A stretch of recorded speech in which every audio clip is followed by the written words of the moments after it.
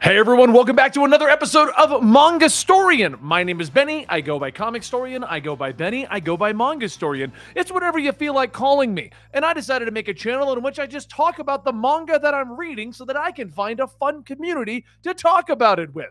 Today we're going to be covering chapters 842 to about 857 in my attempt to make sure we never miss a weekly One Piece episode, but I can read other manga at the same time. But honestly, I feel like this is the way to go because I have so many more notes about what's going on by having it condensed down. I feel like trying to cover 30 to 50 chapters in a sitting, I just couldn't write enough notes to talk about it all in depth. But by doing 15 or so chapters, I can have a lot of notes for a lot of the things that have basically happened. All right, so for this particular episode, just to remember, I'm reading the manga. I'm not watching the anime, which means that pronunciations might be off, as I've heard no one say these words, and I might not have certain pieces of filler or fluff that are in the anime, which may or may not add context. So when we last left off, we were fighting against Master Cracker, I believe, and Luffy was basically eating all of the biscuit soldiers, only to turn into Super Bouncy Boy again, or Gear 4, but with all of the food in him, he became Super Tank, which, cool, nice little spin on it, but it's not going to be something he uses normally, because unless there's a conveniently biscuit-based monsters everywhere he goes. But that was pretty cool, and he used that to finally beat Master Cracker. I don't really have much to say about the Master Cracker fight other than Super Tank Man or whatever he ended up calling it was relatively cool. But overall, I was just happy that we got to move forward because the next big fight under our belt is the Sanji versus Luffy fight. So what happens is Luffy and Nami are able to get away from the forest. I forget the name of what the forest is, but they get away from that forest. Chopper and Carrot are in the mirror world or so at the moment. Or maybe they're going to be in the mirror world. It doesn't matter. They're going to get captured, but they're not with Luffy and Nami at the moment. Luffy and Nami run out and they run into the carriage that is bringing Sanji and his brothers and his sister to their next location. Sanji's aware that if he does anything against what Big Mom wants, which is him getting married to Pudding, that basically it's going to cause a problem for his entire family. So Sanji's aware that if he just leaves the wedding as is and takes off, what's going to basically happen is his family, well, his real family, the Straw Hats, are going to be threatened by his father and the entire empire that he's a part of. Also, he's going to be on the bad side of Big Mom. So he's pretty much accepted the fact that he has to just be married to Pudding. He has to go through with this wedding, and he's going to do it so that everyone is safe and that he's going to save everyone. Really showing Sanji's character, where he's willing to basically put up with it, with what he considers to be his own personal hell, just so that his friends at the Barati and his Straw Hat friends and everyone can be safe and have no threats going up against them. Cool. I like that idea. But of course, Luffy isn't on board with that idea. Luffy's answer is we can work together and figure this out. He doesn't know the situation Sanji is in. He doesn't know about the bracelets that are going to blow up Sanji's hands. He doesn't know about the entire thing where they've threatened the Barati and everyone else that Sanji knows can't defend themselves. So he's basically telling Sanji to come with him, and Sanji and Luffy get into a huge fight. Now, huge is a bit of an understatement. So this was kind of hyped up in the manga, and according to Kevin, the guy who does these editing here, he's like, it was like really big. It was being hyped a lot for the anime and stuff like that when that was going on. And so I was kind of like, okay, so this is going to be a big deal. It really wasn't. I think it was like 2 chapters, maybe 3.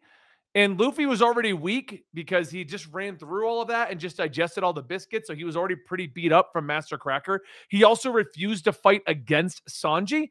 And Sanji kind of refused to truly fight Luffy. So the Sanji versus Luffy fight, to me, it felt like it was going to be cooler than it really was. It wasn't bad, but it was no Luffy versus Zoro or Luffy versus Usopp. No, it wasn't on that level. It was much more pulled back, much more subdued, I think. And like I said, it wasn't terrible. I didn't mind it, but I was expecting more now that Sanji was going to finally fight against Luffy. But what it basically ends with is Luffy is not going to fight back against Sanji. And he refuses to eat anyone's cooking but Sanji's and wants Sanji to come back with him. Sanji gets back in the carriage, rides off. Luffy insists, and this is important, that he will wait in that exact spot and refuses to leave until Sanji comes back and agrees to rejoin the crew. And he will only eat Sanji's food, which is like a big plot point for the next 15 chapters. So Sanji rides off. The army of Big Mom arrives. They capture Luffy and Nami and dragged them off. Luffy's fighting against the army under the argument of, I have to stay here. I told him I would stay here. I can't leave. The army eventually beats Luffy, who has now been beaten down by Master Cracker. He has now been beaten down by Sanji. He is just tore up. He is on the ground. And I loved the commitment and the dedication from Luffy in this area. It's something that he's done repeatedly, going all the way back to VV and everyone else. When he gets involved, he refuses to do anything that he will only do what he said he's going to do. That's it. If he tells you he's going to wait there for you, he's going to wait there for you. That is what he's going to do. And I love that he's stuck to that. And he's arguing with these guys, not to fight against them, not to fight against Big Mom, but because he told Sanji that he would be here. He would be waiting for Sanji in this spot. We move forward. Sanji is still pretty beat up from everything that has gone on between his brothers and the fights and all that other stuff. He explains everything to Pudding. Pudding and him kind of come to what appear at this point in the story, what appears to be like terms where they're just going to try to make the best of this.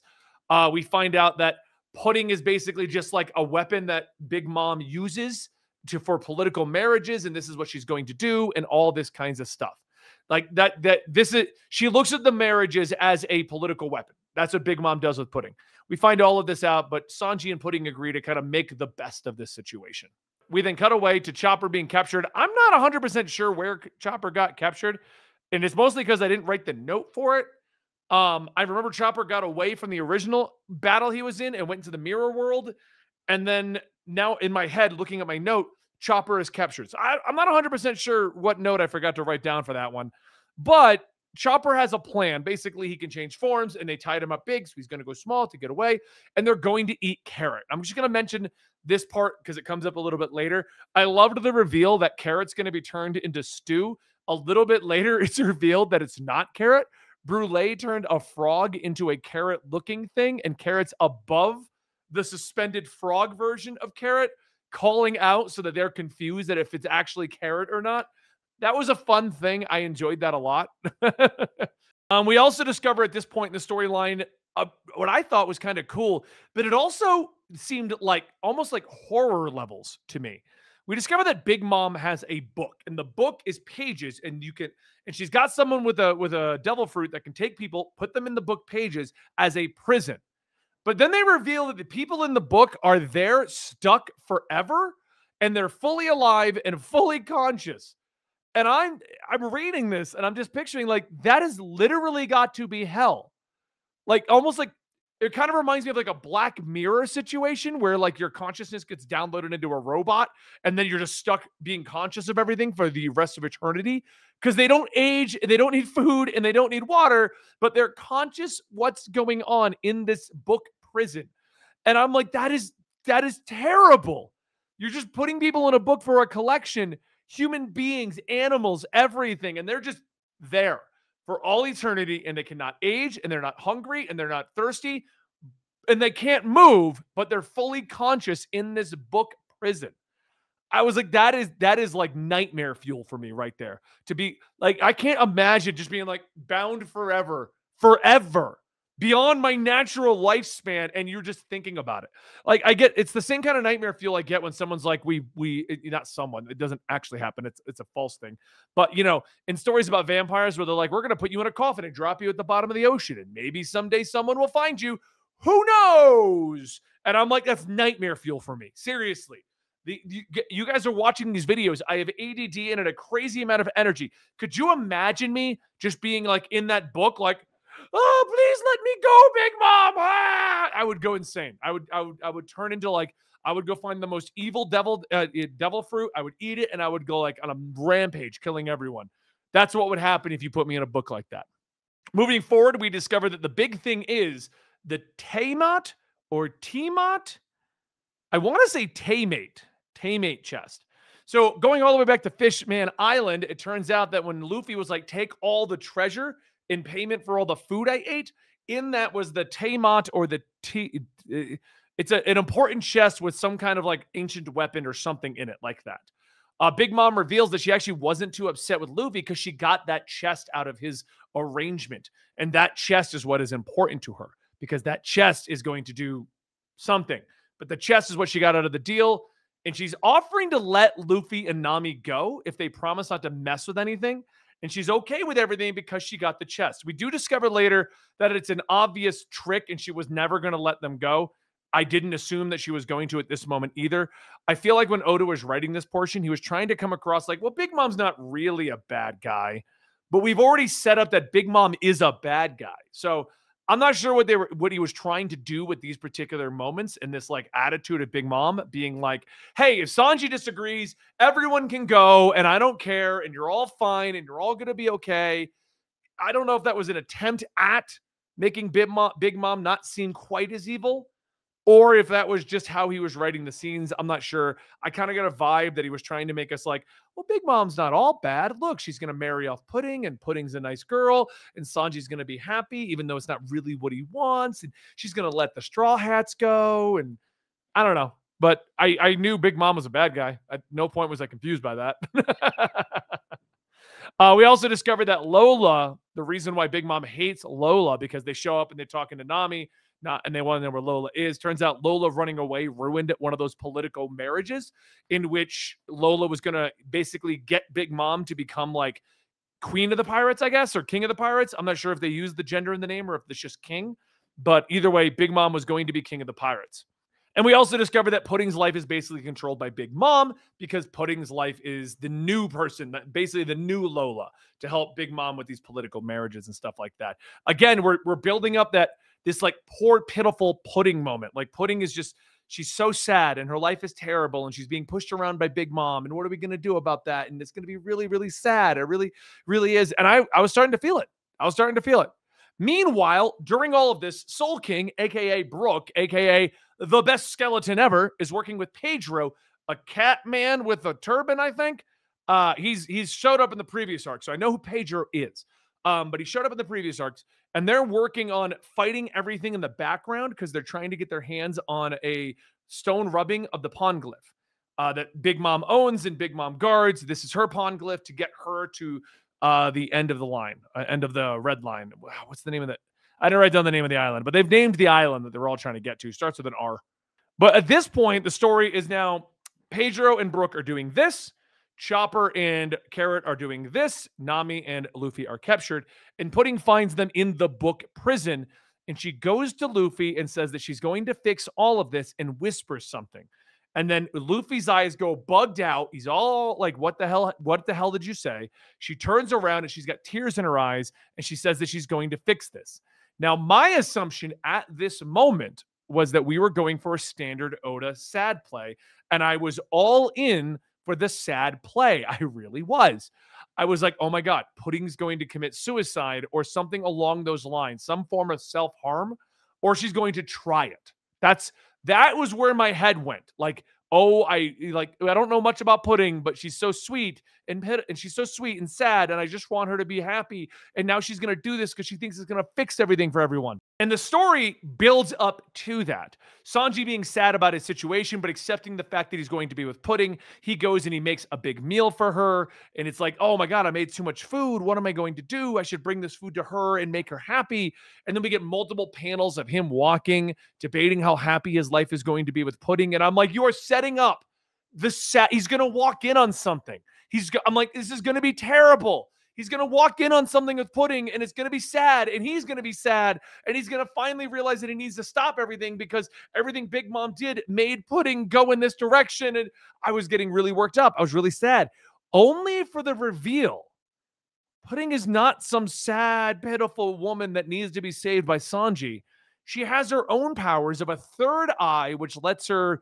I'm not 100% sure because the reveal and then we had like 4 chapters. I'm not 100% sure what the third eye does at the moment, but she has a third eye. She's truly evil. She orchestrated this whole thing. The plan is to kill Sanji, Sanji's sister, his father, the brothers, everybody, kill the entire kingdom on the day of the wedding. This is all being orchestrated by her and Big Mom. And I'm like, oh, what a good reveal. That's so much better than like doing another sad pull of the rug. I like this. Pudding's evil. This is great. And she's doing this, telling Sanji's sister, who she shot in the leg, the whole plot while Sanji's eavesdropping. And I'm like, this is awesome because Sanji's going to know everything and his sister's going to know everything. And then what's going to happen? Only to discover Pudding has a devil fruit that allows her to take out people's memories and remove segments. And I'm like, this story is getting so good because now only Sanji knows about this. As a matter of fact, I even wrote in my notes here in caps, WTF, she's evil? She's going to murder all the Vinsmokes? That was my note. For those of you who might be new to this channel, these notes are to myself. No one reads them but me. That was my note to myself. Like I was questioning myself. So I loved that reveal. And then I loved the better part about it. We discover more about Sanji's history and all this stuff involving him, where he basically goes in on his sister afterwards, after her memory's been altered. He explains everything that's going on and basically tells her the truth. The sister's like, I guess it kind of makes sense. And he's like, yeah, look at those gaps in your memory. That's where all of this got pulled out. So it all lines up and it makes sense to her. And she then reveals why Sanji is the way he is. And it was so sweet and it was nice. And it buttoned up the Sanji origin story that we already had, where we basically discovered that the mother didn't like what the father was going to do, trying to make these super soldiers, the Vinsmoke super soldiers, or what's the name? Either way, the army that he's going to be. And so she was taking a medicine to try and counter what they were doing, but it only affected Sanji. He's the only one who managed to have his emotions and not be a super soldier. The brothers all have no emotions and no empathy. They're all what's considered super soldiers now. And the sister seemingly is like half and half from what I don't think they fully revealed what her situation is, but she does care about Sanji, but she also doesn't care I think she has empathy, but no emotions. She has something is half with her. So that I loved that reveal. I loved what's going on. And then the sister basically telling Sanji to just leave. She swapped out the bracelets. They're not going to blow his hands up. Just leave. Let all the Vinsmokes die. Let this happen as intended, and it's over. All of this will be over, and Sanji can go beat the Straw Hats, but he's too nice of a guy. He can't let that happen. He still has to try and save them, which also adds to Sanji's character, which is awesome. While this is going on, we have Luffy literally trying to tear his arms off so that he doesn't get stuck in the book forever, which is a very Luffy thing to do. But he gets saved by the one, the only, Jinbei. This is when we discover that Jinbei's situation that he needed to resolve after Fishman Island was this, but now he's staging a mutiny, basically, and he's helping everyone out. They get free from the prison. They run off. Sanji's explained everything to the sister, and they're looking for each other. Yeah, I didn't write who he went to, but he went to someone to reveal the plot that Pudding had told him. I think it was Sanji's sister. I might be wrong about that. It doesn't really matter because what happens is Luffy shows up, tells somebody the plot that Pudding had told him because Pudding told him everything just to get the shock in his face and then walk away from him. And he goes to this person, I think it was the sister, tells them what's going on. It doesn't matter who it is because they go, we already know, we were here a part of it. And he goes, okay, cool. And he just runs away. He doesn't hang out. He doesn't talk to the person. He's out, jumps out a window to go wait in the spot. He told Sanji he would wait. And he sits there and he does nothing. While this is going on, they manage to recover Brook, who for some reason, I don't know what I missed, but Big Mom decided to treat him like a doll and was sleeping with him cuddled up. They get him free after a couple of failed attempts, which was kind of funny, and discover that Brook managed to get the Ponglyph rubbings and store them in his skull. That was a great, oh, he did it. Great reveal. And then we have Sanji realizes the food he made was the food that everyone on the Straw Hats loved. He made all their meals, and he's going to go tell Luffy everything so that Luffy and Nami can leave. So he goes to the spot that Luffy is waiting for him, and we find Luffy drained of life, practically looks like a skeleton. Sanji gives him the meals, says it's waterlogged, I dropped it, it's ruined, and Luffy's just like, whatever, it's amazing. And finally, Sanji explains everything. He tells Luffy what's going on, and he tells Luffy that he has to leave because Sanji needs to save everyone. Sanji has to save his family. He has to save all the people I don't think he wants to save Pudding and all them, but he has to save his family and make sure this doesn't happen. And Luffy smacks the crap out of him and is like, just tell me what you want. Just tell me.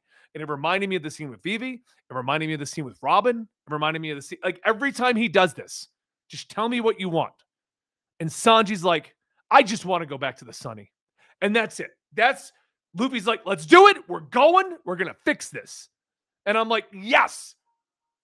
My PlayStation just updated. Yes, this is what I wanted. This is great. Now we're on the track to go stop the wedding or fight against Pudding or fight against Big Mom. I don't know. I think there's like 40 something chapters left in this arc, and I'm excited for it. I am, because this is exactly where I wanted to go. Now, I wrote a note here, and I wanted to say this Whole Cake Island arc feels weirdly more coherent, which is than the previous arc of Dressrosa. And I find that to be a bit weird because Dressrosa had most of the crew there for most of the story before they separated. While this one doesn't have the whole crew, we have Brook, Luffy, Sanji, Nami, Chopper of the main crew. Then we got Pedro and Carrot on board as well. I think the reason why this feels more coherent and more like linear, I guess you would say, instead of being all over the place, is Dressrosa tried really hard to make us care about what was going to become Luffy's fleet. So we were getting introduced to a ton of characters that we had no idea if any of them were important in any way, shape, or form. And for some reason, Whole Cake Island just feels more compacted, even though I know it's one of the bigger arcs. It just feels like he really nailed in how he wants to tell the story. We're not traveling too far from the Straw Hats. There's always one of them involved in what's happening around here right now. And I really like that. I really am liking Whole Cake Island in comparison to Dressrosa. Not to say Dressrosa was a bad story, but this is just a lot better, and it's getting me more excited for what's going on. So that's my opinions on chapters 842 to 857. If you guys enjoy these shorter chapters where I can actually write more notes and kind of be more on point, let me know in the comments down below. We're still trying this shorter chapter gap. If you're wondering, the whole reason is simple. I want to be able to do other videos here. We just finished up our Berserk video. Dan and I are still working on the podcast, Dub Degenerates. I'm reading a bunch of other random manga. I found another one from the Chainsaw Man guy. So we're going to put that up real soon. But I hope you guys enjoyed, and I'll see you next time right here at Manga Historian.